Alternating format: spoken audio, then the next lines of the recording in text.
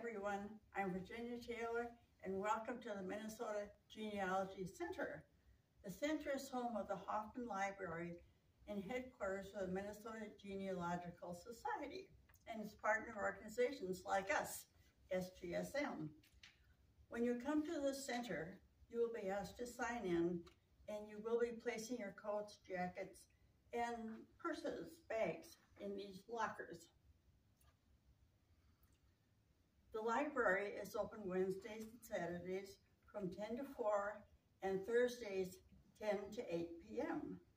However, it's a good idea to check with the MGS website to see if they are open. Maybe there's a weather issue or some other issue. We don't want you to be disappointed, so please check that out first. If you are an MGS or SGSM member, you do not have to pay the $10 library use fee. Okay. Now let's go and check out this library.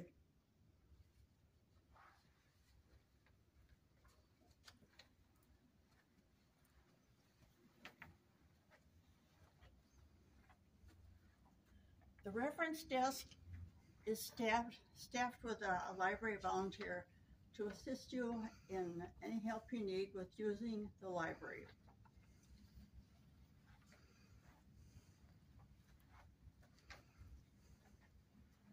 Over here, we have the SGSM church microfilm collection, and the reader is right next to it.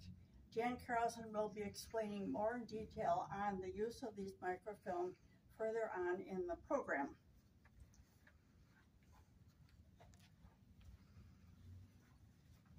There's lots of space to spread out when you're doing your research, so please come and visit us.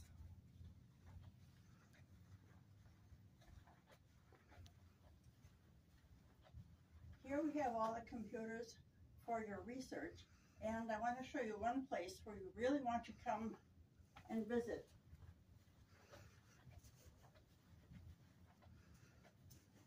This is a new resource we have for you. On these computers, we have just purchased a lot of Swedish databases that I know you'll want to research on, and later on in the program, Bob Johnson is going to explain in more detail what we have and how to use these databases. And I want to mention that MGS is an affiliate of the Family Search Library. You will be able to access a lot of their records that you can access at home. That's a real plus. It's wonderful. There are a lot of nooks and crannies in this library, like any library has, so please come and visit us and look what we have. We're going to go through some of the shelving right now. Follow me.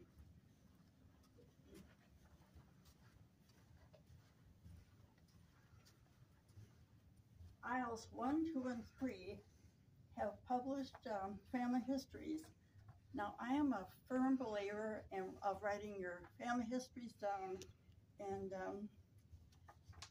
I think if you have any doubt about whether you should write your family history out or not, come here and look at a few of these, and you will be so inspired that you will want to do it, and your family will love you for doing this. This is a real gift for your family.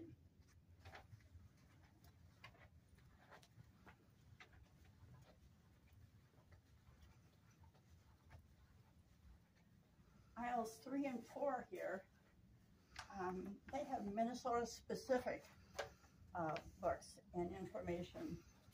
Down here we have the Minnesota counties, and information on Minneapolis and St. Paul are separate within here. But this is a very good resource for Minnesota research, this aisle here. All right.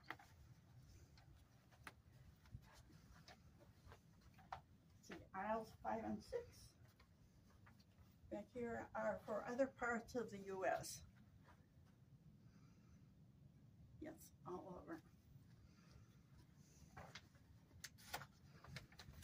And aisles 9 to 14 are foreign county collections of the other genealogy societies at the Minnesota Genealogy Center. Now, if we go to aisle 12, we can see what SGSM has in their collection.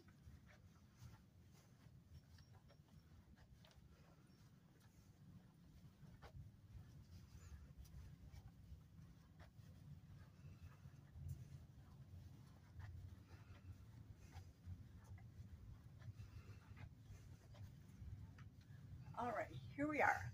This is our collection here, and the MGS Swedish collection is right next door to it. We are always adding to our collection, and if you want to donate any books, will be so appreciative. However, please send us a list of what you want to donate so we can see if we have the book already or if it's something we really, really want.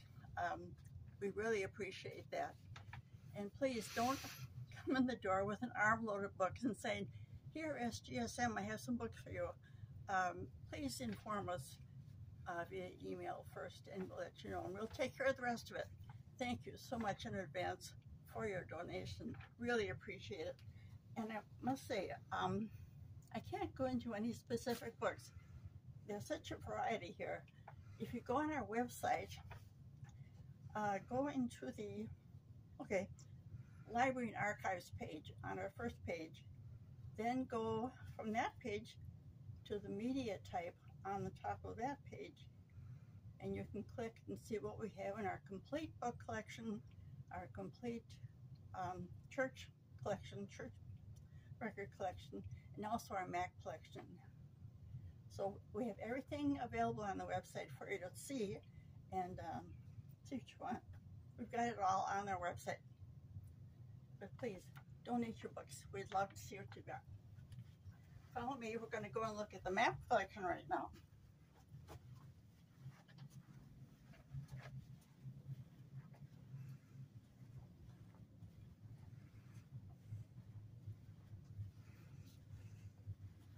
The map collection is an underused resource. It's not going to help your genealogy per se, but it's kind of fun to see exactly where in Sweden your ancestors were living. So let's go look. We have two drawers full of maps, and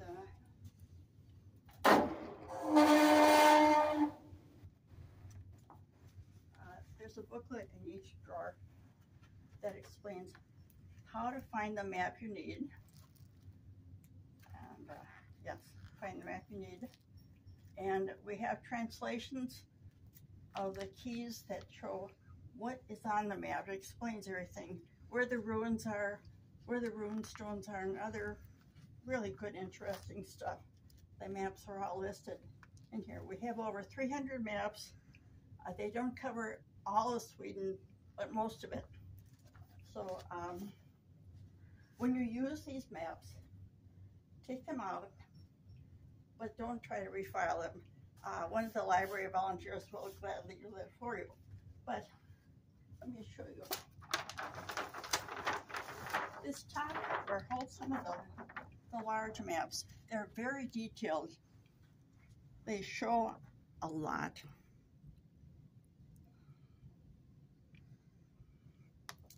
Very detailed. Show terrain, where old church ruins are, trails. Interesting map. I'm a map lover, so I just love these Swedish maps.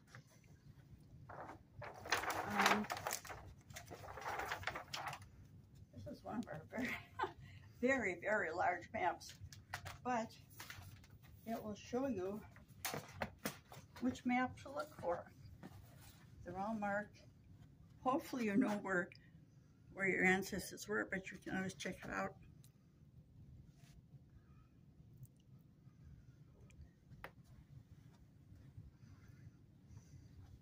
We're so lucky to have these maps, so please use it.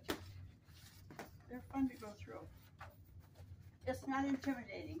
I tried to make this booklet as easy as possible to follow so you could find the right map. So, no problem. Please use the maps. All right. Anyway, that's it. It's just a brush over of what we have in our collections. And later on, Jan Carlson and Bob Johnson are going to explain more in detail some of our collections. And I thank you so much for coming on this tour with me. Please use this library. We just love it, and I know you are going to love it also. Thank you so much.